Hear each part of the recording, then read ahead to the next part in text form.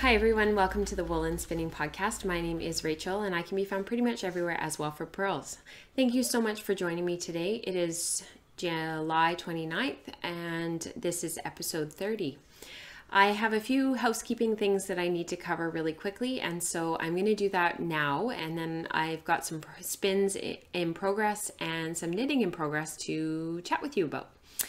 To those who are new viewers, thank you so much for checking out the weekly vlog, and for those returning, thank you so much for sticking with me. Tour de Fleece is over. I just can't believe it's over. And it was a whirlwind of spinning and chatting about spinning. The photos that were shared in the Ravelry thread as well as on the Slack channel were just unbelievable. For those who were using the Slack channel throughout Tour de Fleece, please note that if you are not a Patreon subscriber, you will be taken off the list as of August 1st. And for those who would like to continue taking advantage of the Slack capabilities and being part of that, you just need to head over to patreon.com/wellforpearls. We have some winners to announce for Tour de Fleece. Some of the prize donations were generously donated by Rebecca, who is part of our community, and she was my co-captain for the tour. Thank you so much to Rebecca for these prizes. And I donated a pattern, as did Rachel, of Knit and Love, and I think I will just tell you who won.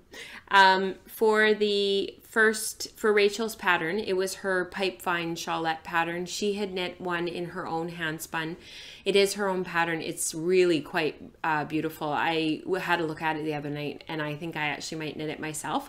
This is going to Miriam, who is Miriam924 on Ravelry. Congratulations, Miriam. My wraps per inch toque that I published about 9 months ago-ish, will be going to Laura, who is Laura Sue on Ravelry. Congratulations, Laura. And for the fiber, Becca donated a merino silk blend and 3 different bundles of BFL in various shades, natural shades. So for somebody who's really into dyeing, I can see some dyeing in your future. So the merino silk blend is going to Vicky, Knitwit Vic. Hi, Vicky. And the 3 bumps of BFL that Becca donated are going to, in no particular order, Charlene, who is Kindred Bliss on Ravelry, Candy, who is Handy Candy on Ravelry, and Kim, who is Kim Buck2 on Ravelry. Of those people, Kim, I need your address. If you could please send that to me, I'd really appreciate it. And congratulations to everybody who won.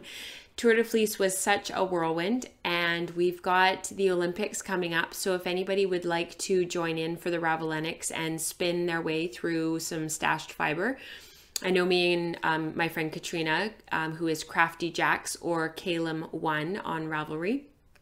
She's Crafty Jacks on Instagram. Her and I have been wanting to get through some of our deep stash. So if you guys want to do that through the Olympics, I will set up a thread in the Ravelry group. Just let me know if that's something that would interest you. I have a little bit more housekeeping to cover. That is that the first series of workshops is going to close on August 1st for anybody who would like to join. So this is a 3-part mini series through patreon.com/wellforpearls. This first series is going to be on sampling and spinning for a larger project. If you have any questions about what this might look like and how I'm facilitating this through the online environment, please get in touch with me ASAP. And I will try to answer your questions as best I can. To those who've already signed up, I will be getting a Slack channel together and we will start chatting it up after you receive your first PDF download and your homework is attached. And you'll have the whole month to work through it. And then you'll get another PDF September 1st. With some homework, we'll work through it. And same thing in October. In October, that particular Patreon tier will open again for strategic entry, and people who would like to participate in series number 2, which is going to be on default yarn, will be able to sign up, and that will be another 3-part series. So watch for that in October, but in the meantime, series 1 for sampling is open until August 1st. For anything around Fiber Club essays, I've called that the Thoughtful Writer, and workshops. You can do a combo spin of all three. You can sign up for just essays. You can sign up for just Fiber Club. If you're interested in any of that stuff, I really encourage you to head over to patreon.com. If the content that is being created here is stuff that is meaningful for you and you're finding a lot of value in it, even just $1 a month helps to continue to create what we're doing over here. So thank you to those who are supporting the show. I really appreciate it. When we hit $500 a month, I will be giving out, based on nominations from the community, a spinning wheel, and more on that coming later in the show. So what am I working on? I have a ton happening. We also just launched Breed Studies, so I am going to talk about that a little bit. One of the things that I've been working on, and you guys are going to laugh, I have been trying to clear off my bobbins. So this is actually a sample of yarn that is just bobbin clearing. That's all it was. And it is so pretty. I'm really quite... I'm quite in love. I really want to do a Memory Squares blanket or a Mitered Squares blanket or something that might be showcasing some of these little sample skeins of yarn that I have been spinning up, that are bobbin enders, sampling, stuff that I'm never really going to use, that's sort of just sitting in a big, huge Ziploc bag upstairs. And I'm thinking the mitered squares, but not picking it up as I knit. I might just seam it at the end. I've also been thinking about the Hexie Puffs blanket. I've been thinking about a modular blanket, which I talked about last time. I'm just really torn, and I want to do something, and I just don't know what. So this is another skein for that blanket, whatever it ends up being. And yeah, I'm really excited to knit with this. It's just so pretty. So that is something that I've been just trying to get my bobbins clear. I put in some time on my hand spun Falkland cardigan. Again, I'm in the middle of a row, so I'm really sorry, but I'll hold it up and you can see what it looks like, because this is a better setup for me to be able to show you what stuff looks like sort of in progress.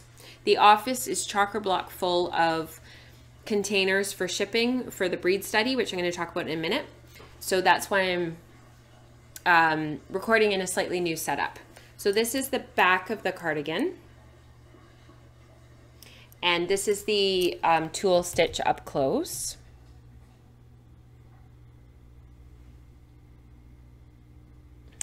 And because I'm in the middle of a row down here, I can't really show you, but this is actually the front of the cardigan.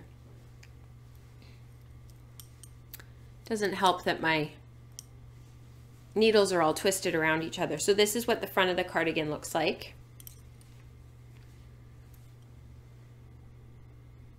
And the tulle stitch actually wraps around, coming around the front. And I did that intentionally to create kind of a bit of an hourglass shape. And I'm going to seam, I'm not sure what I'm going to do yet. I might seam a button band on that'll be like a shawl collar, or I might pick up and knit a shawl collar. But either way, I'm sort of envisioning a shawl collar at this point for this cardigan. I have a lot of yarn and I want to use it all up. So for those who are new to the show, this is that hand spun. It's a Tweedy Falkland. And it's actually not actually brown, if you can believe it. So this yarn is a combination. It was hand carded up on a drum carder by a local fiber artist, and there's actually no brown in it. It's red, yellow, blues, greens, purples, all these different colors to create what the optical mixing that is needed. Can you see that there?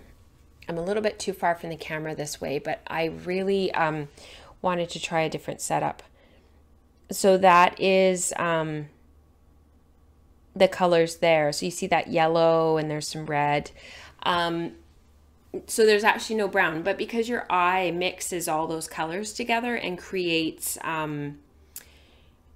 from a distance a brown color. When you look at it up close, it's really textured and has quite a lot of depth and character to it. I really didn't enjoy spinning this yarn. I've talked about that extensively on the show, but I am really enjoying knitting with it. And this was my swatch. And it's just got a lot of, it's just very tweedy. I really quite like it. And because it's quite evenly spun, it was a 3-ply, so all of the inconsistencies of spinning long draw really evened out in the finished yarn. It's really quite pleasant to knit with, so that's great. All right, sorry about the light. It's kind of moving across right now, and I'm hoping it's not creating too much of a glare. The other thing that I've been working on is my combo spin. This is Hello Yarn Lengthy Fibers Do, and this was Rambouillet, and I bought this as part of a Completely Twisted and Arbitrary spin along. So Completely Twisted and Arbitrary is a group on Ravelry, and they feature various indie dyers 4 times a year and in quarterly spins, and I happened to be able to get in on the Hello Yarn spin. So what I did with this, and for those of you again who've seen the show and been with me recently, you will know that I actually did some roving from my stash, and I combo spun this. So I held the roving together with the comb top, and I matched some comb top that was already in my stash that was very close to the colors in the comb top. And I carded it all up, and I added Silken Oil, pulled Sari Silk, Angelina Firestar, other colors. I added some yellow. What else did I add? I added a little bit of brown. Anyways, I finished my other bobbin. So my flyers and whorls came back from Shacked. Everything is working beautifully. I had amazing customer service from them. And these are my 2 bobbins.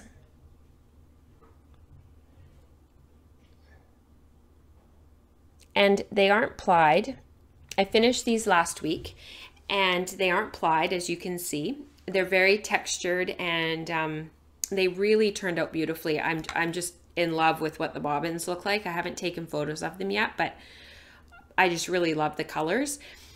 The reason why I haven't plied them yet is because I think I mentioned this last week. I'm officially a Spinolution dealer now, and I put in my first wholesale order with them because I wanted to get 2 demo wheels that I could take with me, wheels that I could have offer an opportunity to people locally to try and play with and get a sense for what their wheels are like. I also really wanted a polywog for Nora, and I'm going to put on 1 bobbin for her some commercial yarn that she can just sit and play with.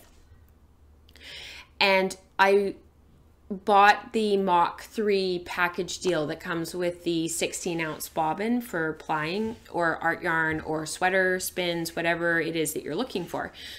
So I thought that I would save this particular project and plying this particular project for playing with that wheel, because it's supposed to come tomorrow night. So both wheels are supposed to be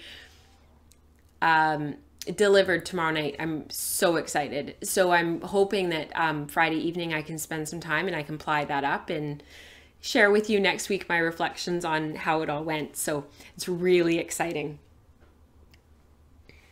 The last thing that I was going to talk about tonight was breed studies. So the fiber came, as most of you know, who are participating in breed studies. This was unlocked when we hit a milestone on the Patreon platform.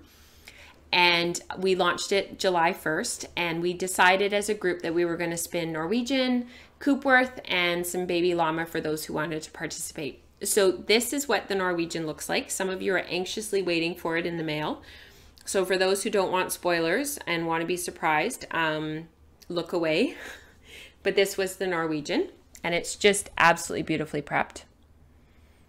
It's smooth and silky. This is a double coated sheep, and there are some places where I can see that there is some of the outer coat, but for the most part, it's just absolutely beautifully prepped. This isn't necessarily a wool that some people would be able to wear next to their skin.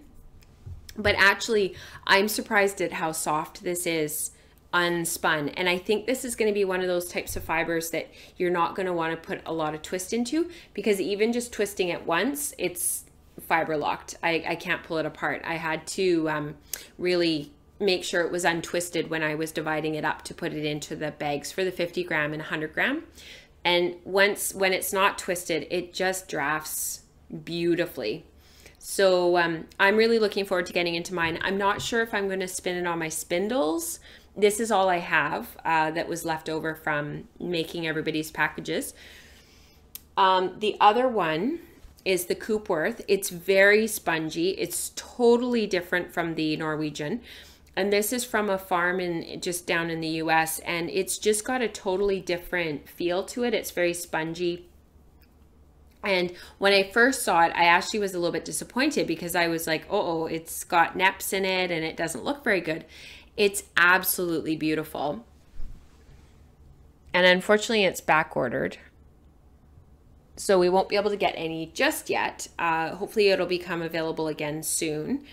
And again, it just drafts out beautifully. I think this would spin for a beginning spinner to break this down and spin it in sort of chunks like this. It'll just draft like a dream. I'm really excited to see the yarn that this makes. And I have an opportunity to get some light gray Coopworth locally. So I'm going to look into how much I can get of that. So that's really, really neat. And that's a new to me breed actually. So I'm excited to play with that. And then the last thing that I'm going to be playing with, and I only have this little bump of it left because after I made everybody's packages, this is all that was left, is the Baby Llama. And it's been dehaired just unbelievably. It's a creamy taupey brown. I don't know how it'll take the dye. It's going to be really interesting to see what people do with it. And again, it just drafts like a dream. Llama and alpaca, they are very slippery to spin, and they often, especially alpaca, often gets combined with wool when it's carded. And I've always found, alpaca is one of my favorite things to spin, and I've always found that with a little bit of wool content, it gives it a little bit of elasticity, and it's really enjoyable to spin, even in roving form, because it almost kind of spins like comb top because it's so smooth. It just naturally smooths out. This is really slippery, and so I'm really going to be interested from the people who ended up with a little bit of this, to hear from them what their experience is, and I'm wondering if it's going to end up being spun by some over the fold. So hopefully we'll be able to get into that in the breed study forum and see what people sort of end up doing. If you have any of this stuff, any of these 3 breeds, and you would like to participate in the breed studies, please don't hesitate. It's open to all. It just happened to be an offering from me for people to be able to participate. So please don't feel that because you didn't purchase fiber that you can't not participate. That's not the case at all. Please jump in the Ravelry thread and join right in. So that is Norwegian, Coopworth, and Baby Llama. I think that is all for today. Oh, I wanted to show you the, excuse me. I wanted to show you the Polywog. So for those who haven't seen it, this is the Polywog spinning wheel. And it's just the cutest little wheel.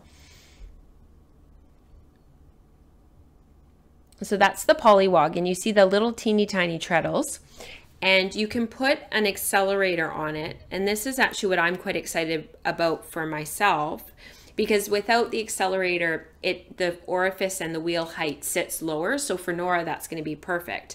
And then for me to be able to spin at it, you'll see sticking out to the side above the drive wheel, there's a bunch of whorls. That's the accelerator there.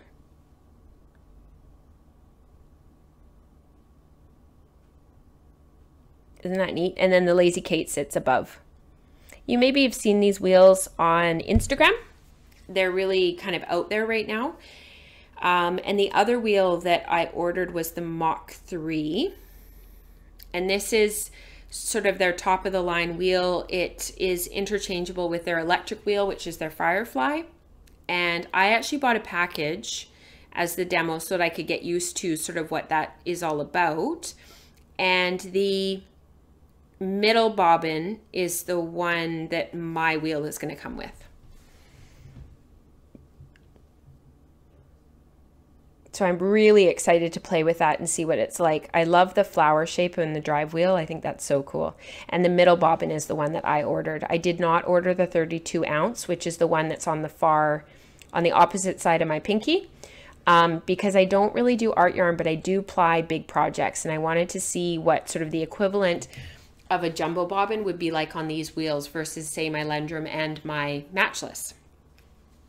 So I'm very excited to sort of play with those and see what reflections I have to share with you over the coming weeks and months. So that's it for this week. I hope you have a wonderful weekend. I actually am not working this weekend, and I'm going to a local fiber festival that is down in White Rock, British Columbia. It's just along the ocean, and I'm going to be meeting up with friends there. Kinfolk Yarn is going to be there, as well as some other friends. And unfortunately, my friend Chrissy of the Snappy Stitches podcast won't be there. We were hoping to be able to meet up, but not this time. And yeah, it'll just be really nice to be able to go and hang out with other fiber folks. So have a wonderful weekend. Happy spinning. I'll see you guys next week. Bye.